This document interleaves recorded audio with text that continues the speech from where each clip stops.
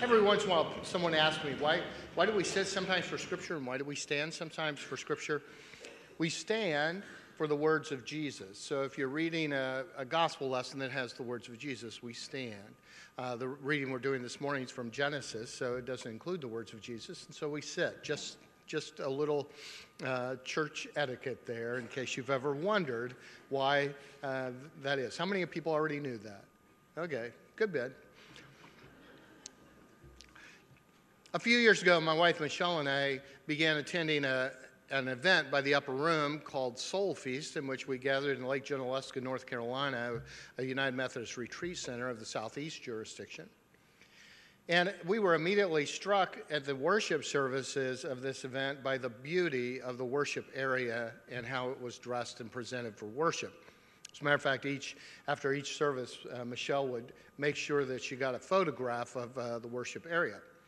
We learned that the person who did the art and dressed the worship area was Dr. Karla Kincannon, who is our guest speaker today.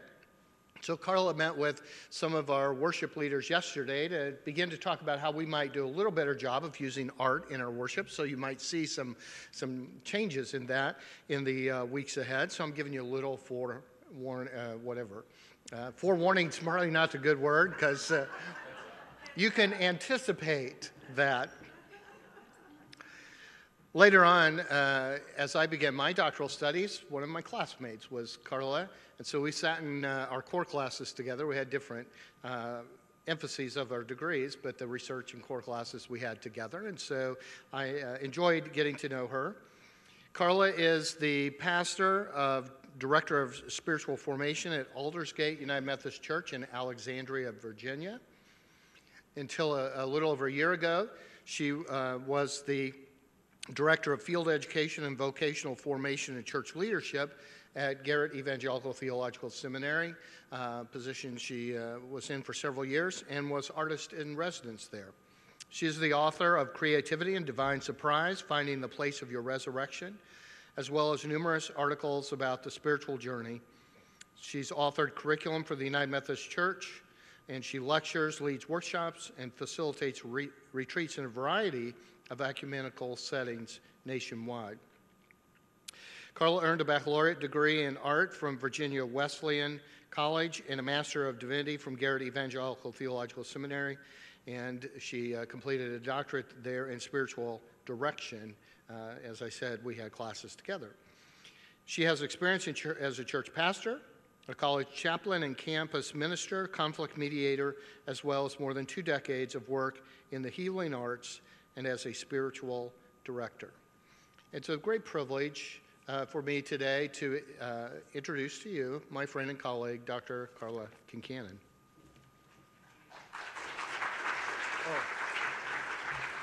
Before she comes, I'm going to read this morning's lesson, which is from Genesis.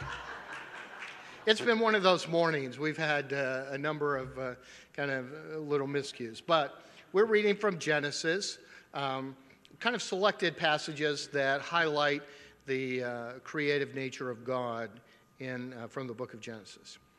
In the beginning, when God created the heavens and the earth, then God said, "Let there be light," and there was light.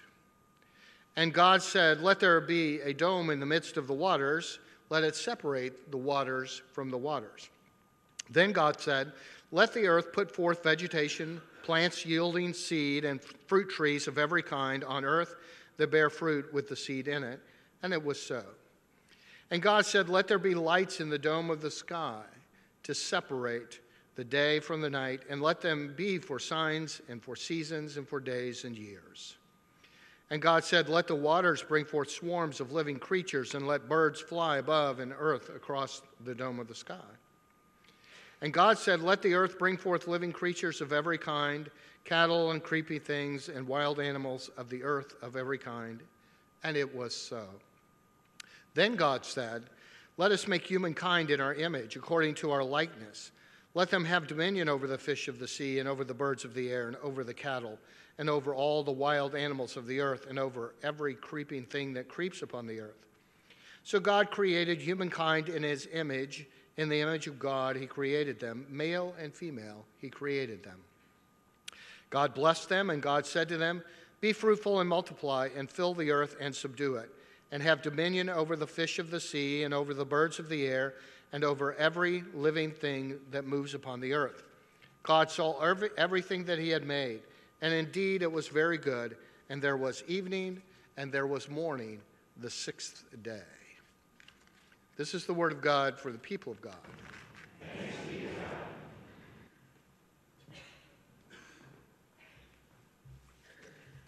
Well, Brian, thanks for that lovely introduction. I have to say it's really been great to be with you and Michelle this weekend and to meet members of your congregation. I want to thank you all for the warm welcome that you've given me, a good Midwestern welcome for this person from the Southeast. And I extend to you my greetings from Aldersgate United Methodist Church in Alexandria, and also grace and peace to you from our Lord Jesus Christ. Will you pray with me, please?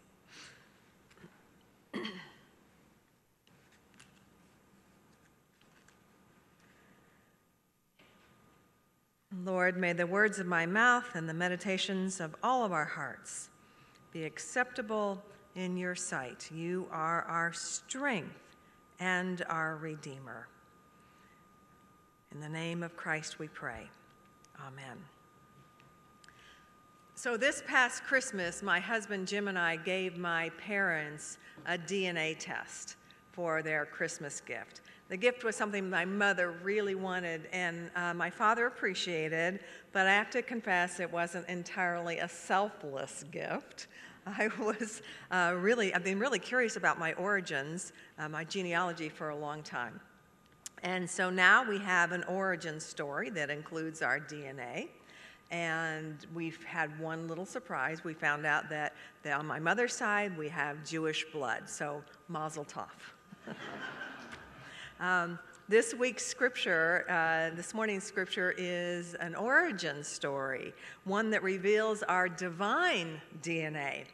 Through this ancient art form of storytelling, Genesis poetically describes where we come from. And it's a great way, stories are a great way to express these universal truths, these big mythic truths that are too big to be expressed through just the facts. So Genesis talks about where we come from, and that is we come from a God who creates and a God who loves. At each step of the story, at each point in the creative narrative, God is like an artist that patiently calls forth each new thing. And as God makes each new thing, God kind of steps back and says, "That's good. Pretty good job there." So God is just like an artist who is pleased with herself as God gazes at the wonder of creation. God not only sees that it's good, but then God blesses creation. Genesis tells us that we come from a God who is the original artist. Now, there are a lot of ancient creation stories, other than the one that we have in the Judeo-Christian tradition. But several of those stories depict humankind, the creation of humanity, as a byproduct or as an accident or even as a mistake of the gods. However, Genesis makes it clear that God, who takes delight in creation, intended to create people, not on a whim, but for a reason. We are designed and fashioned with something in God's mind for us to do, someone for us to be. Now, curiously, in this creation story, humanity is not the apex, not the climax or the final goal towards which God is working. We often read the story that way, don't we, though? We like to put human beings as the climax of the story because we kind of like to be in the center of things. So the creation story really is an invitation to imagine what our good and creative God has in mind for the good world and a beloved humanity. What if there is more creating in God's imaginations? What if God's creating is not finished yet? What if human beings have a role to play, even a bit part in the unfolding or the continuation of creation? The reading from Genesis this morning is an invitation for us to imagine how you and I, how we might continue to contribute to God's creativity, fulfilling God's desire for us and for the world. Now, if we were to read on into Genesis a little bit, just into the next chapter, we would see there a second creation story. And we'd learn from that story that God's intention for creation isn't completed. As a matter of fact, that after God created first man, God also created a garden. And God gives humans then a purpose to fulfill. Humans, you and I, have a purpose. We are to add our efforts to God's creativity by tilling and keeping the earth, by tilling and keeping the garden. Now, tilling and keeping are the means by which we find our fulfillment in God and in God's purposes. But what does that mean? Well, if we take a look at the original scripture, if we look at the Hebrew in the scripture, we find that the word for till is abad, and that means to serve. And if we look at the word to keep, that is shamar, which means to protect. So we are created to serve God and to protect God's purposes for a beloved humanity and a good world. To understand more about God's purposes and our place in those purposes, we need to take a closer look at who God is and at who we are. In the creation story, you remember that God speaks us into being. And in Hebrew, the word that is used to describe God speaking us into existence is dabar. Dabar means word, matter, and thing, kind of all rolled up into a single definition. It is a word spoken, yes, but it is also physical matter. But more than that, it is an act of creativity. Dabar is God's creative activity. And the same story tells us that you and I embody God's likeness. We embody God's dabar. We have God's creative activity within us. Now, theologians came up with a term, to leave it to them to complicate things, but they came up with a term to talk about that image of God within us. They call this the imago Dei. It's that sacred part of us, that spark within us that mirrors God, that divine spark. That imago Dei implies that because you and I bear God's image, we also are creatures through whom God's plans and purposes can be carried out, can be made real. We are co-creators with God. Creativity is the authentic shape of our soul. I can just about hear some of your thoughts right now. That creative gene must have skipped a generation, or it must be a recessive gene within me, because I'm not very creative. Let me assure you that all of us are creative. We are made in the image of the Creator God and the creative God. Creativity is so much more than art making or music making or dancing. We use our creativity every single day.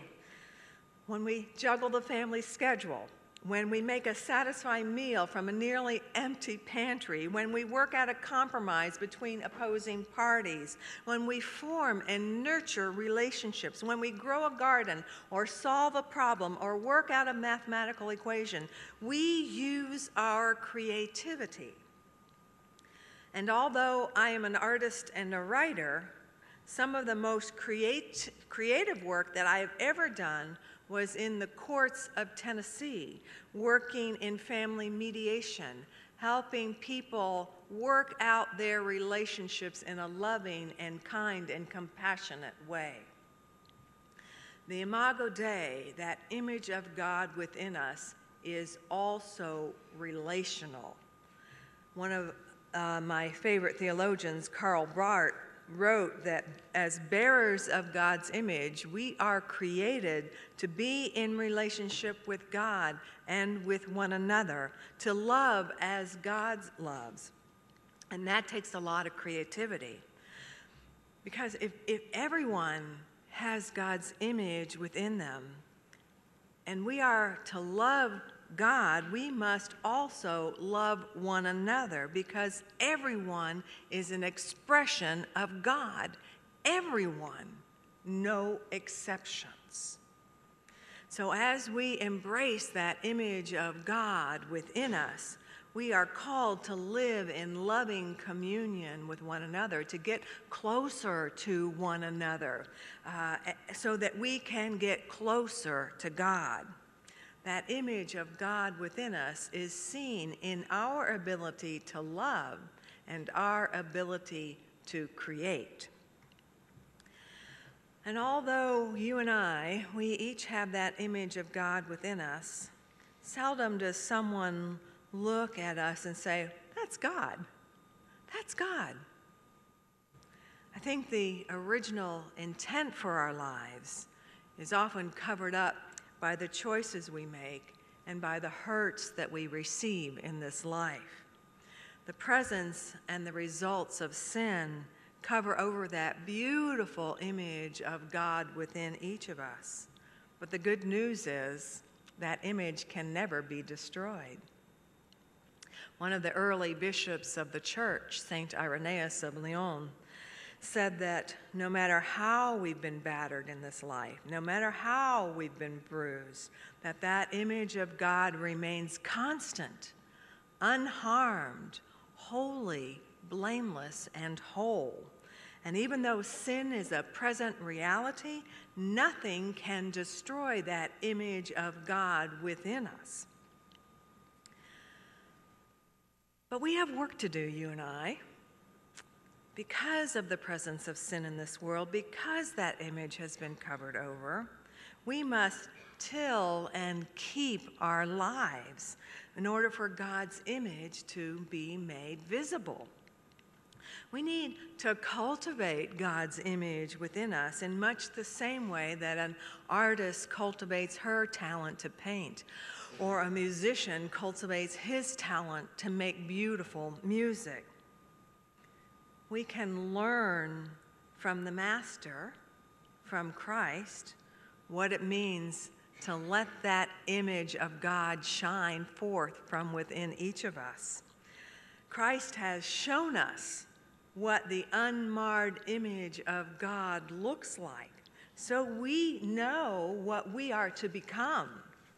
God's presence can be made known in the world as we cultivate this image of God within us, as we grow into the likeness of Christ. Now and then, we catch a glimpse of God's image, don't we? We see it in the life of another. We see it in acts of selfless love. We see it even through gifts of creativity.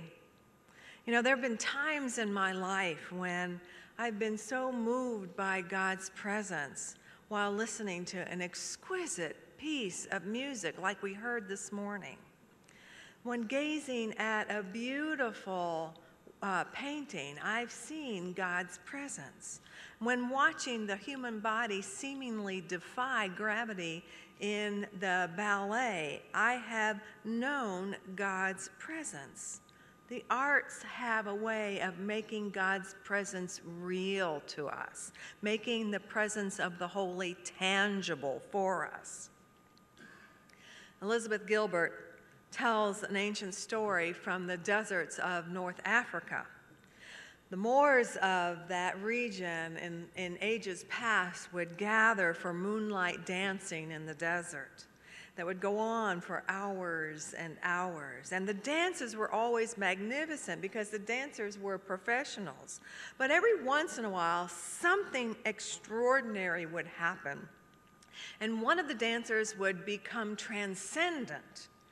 We've all seen performances like that before. And you almost hold your breath because the moment is so full and so sacred, you don't want that moment to end. And in that moment, we catch a glimpse of the beauty of God. Centuries ago, in the deserts of North Africa, once in a great while, a dancer would twirl into one of these moments, and he would be transported into a sacredness so palpable that it could be seen by others. The dancers seemed to be lit up from within, lit up on fire with divinity. And when this happened, people knew it. And they recognized that creative spark of God in the body of the dancer. And they would begin to put their hands together and to clap and to chant, God, God, God. That's God. We see God in the creativity of others. Now, one of the Desert Fathers, one of the early Christians, put it this way. He talked about this inner transformation that occurs with us as we grow into the likeness of Christ. And he uses the metaphor of an artist. He says that we are made in God's image, and that's like a charcoal outline of the human being. That's what it's like to be made in God's image. But he says that we are intended to grow into God's likeness. And when we grow into God's likeness, that's like God painting in that charcoal outline with color, with lots and lots of color. We were created to cooperate with God's creativity within us. We were created to become colorful people. When we use our creativity to make safe spaces for families, when we use our creativity to build loving relationships, when we use our creativity to feed the hungry, when we use our creativity to dance or sing or paint, when we use our creativity to worship God, when we use our creativity, God fills in the outline of our being with color, with color.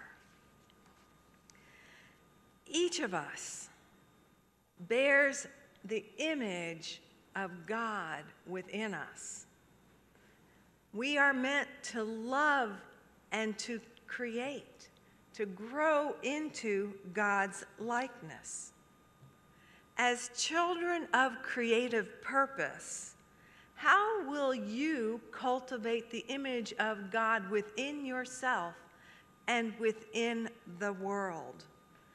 God has need of us all. We have work to do. Let's get our hands dirty. Amen.